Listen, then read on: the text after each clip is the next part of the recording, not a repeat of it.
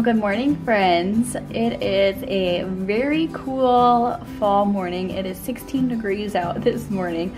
So I've already been out doing a few errands with the girls, and now I need to hunker down and just take care of a few things around the house. So I want to get all of our girls' winter fall clothes out and double check if I need to fill any gaps, because like I said, it's cold. It's a cold blast here. I mean, this coming weekend's supposed to be 60s. But right now, when it's 16 degrees in the morning when you get up, that's a little chilly. So I gotta take care of that. I'm gonna get some supper in the slow cooker, just a pork, and then I also need to make a pie for a soup and pie day tomorrow, or at least a pie crust, because it's a butterscotch pie, and so I don't want that to get, with a meringue, so I don't want that to get too, what did we say, like too wet on the top if I made it today. But there's just some things I thought I would bring you along with today as I go about doing some things. So here's my recipe. You can tell it's been used a lot. It's so simple, and I'll just put it in the crock pot here till it's supper time.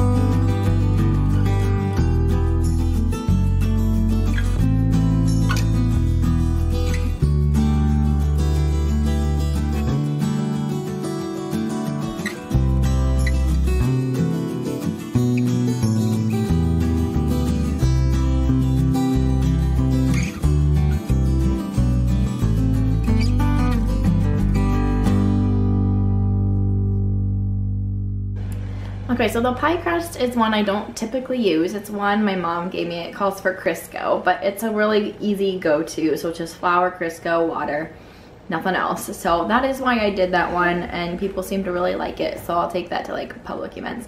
But I'm gonna take a break from the kitchen and go work on looking through my girls' clothes. I'm also working on some tea.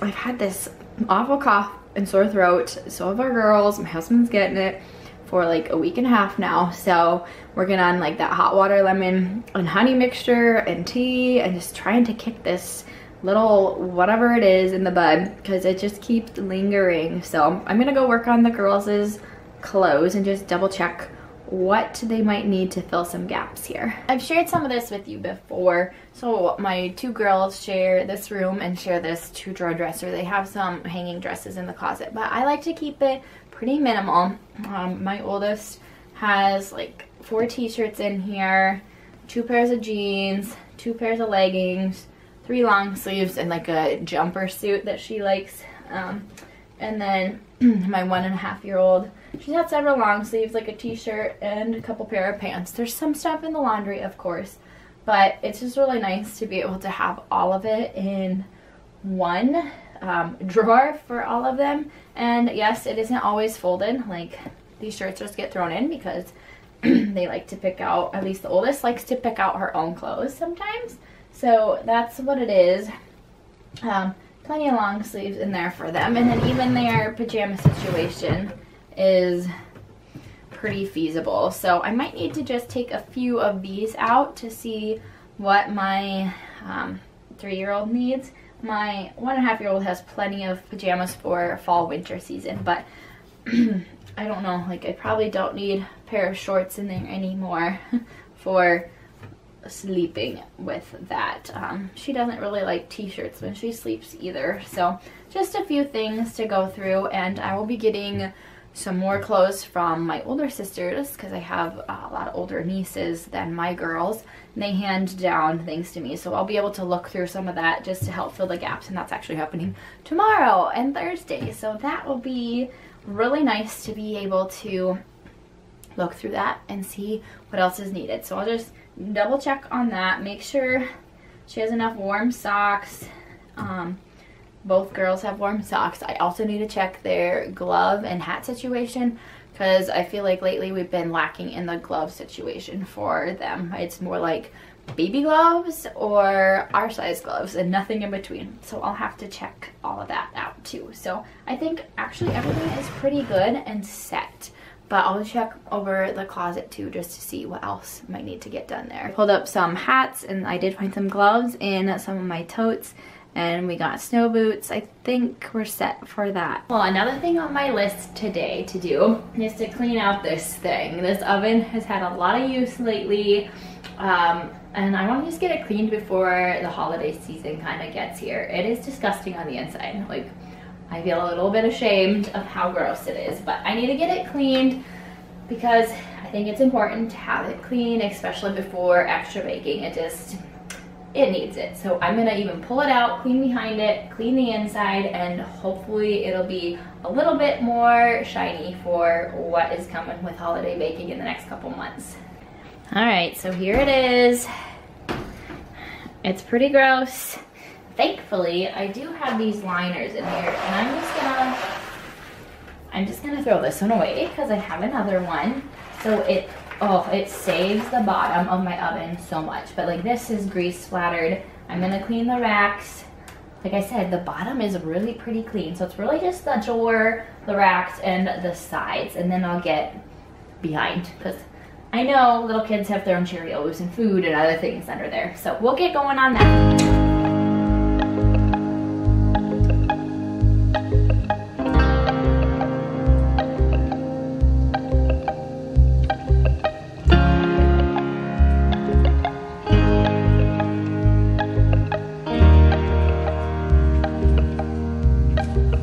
Okay, so I used like the little SOS type pads on there, and that didn't completely get the grease off. So I'm gonna try Barkeeper's Friend and see if that works. But I got my grates all cleaned. I should have worn an apron, and I don't have gloves. But so it is sometimes. I just wanna get it clean. I'm not too worried. I'll wash my hands and do that doubly so that I'm not giving food to the girls or something, or myself, and eating that.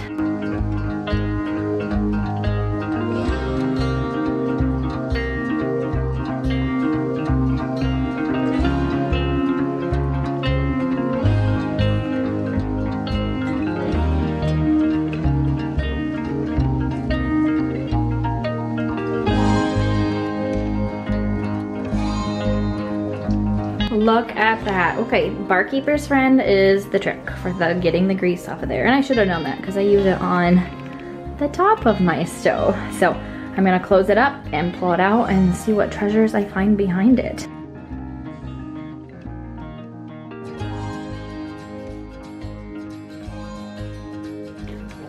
Okay, not too bad. There's a fork and a lid and some Cheerios, like I said, but not too bad. I'll get that vacuumed out and clean the sides of the stove. Yeah, that's always a task to do.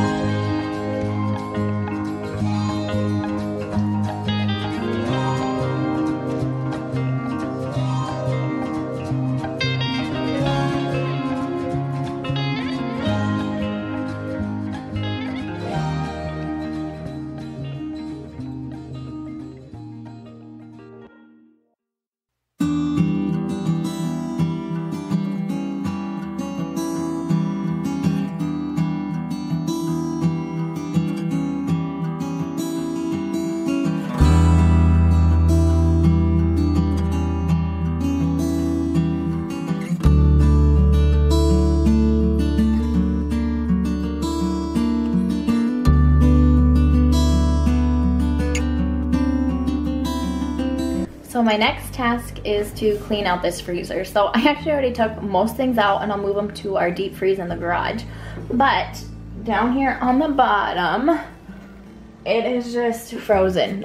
This is my meat drawer, and it all got frozen because of the ice melting there. So I gotta let that thaw. I'm gonna unplug the whole fridge, I think, and then I'll wipe it out, and hopefully it won't take too long because I need to go take this stuff out to the deep freeze and then move it all back in. So I already pulled things out, threw a few things away, but I'll show you what I pulled out here. Okay, so I really just have like 3 bagfuls of things, like all my home frozen fruit and a bunch of mixed veggies like butters, tomatoes, some of my apple sauces, and actually this is pesto, homemade pesto that I made. I have a lot of jars of those in the freezer there. So some things I can actually probably just leave out in the deep freeze, and then chocolate chips I keep in there. So I need to take all that out and get working on this freezer.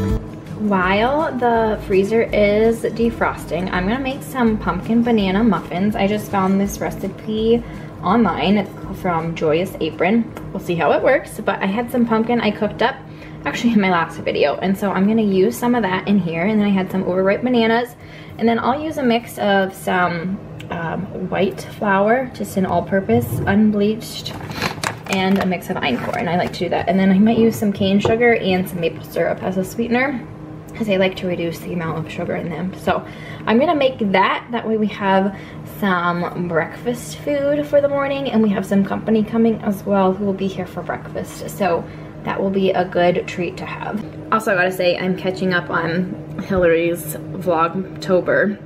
I haven't been able to watch them that much. So I've got the recipe open here and her Vlogtober. I'm on day 16, so I'm getting there.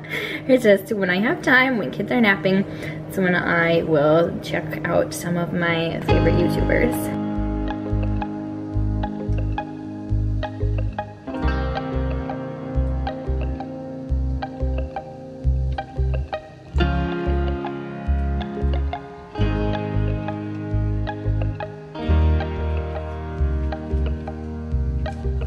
Alright, muffins are in there. I only got 10, but I used these fun little liners I got at a garage sale. I got like 25 for 25 cents. But so I'll bake those and see how they turn out. While the muffins are baking and the freezer's still defrosting, I'm gonna make some 1 hour bread that I watched off of Hillary from Old World Home. She does that all the time, but I thought I don't have buns for our pork, so this would be a good alternative for that.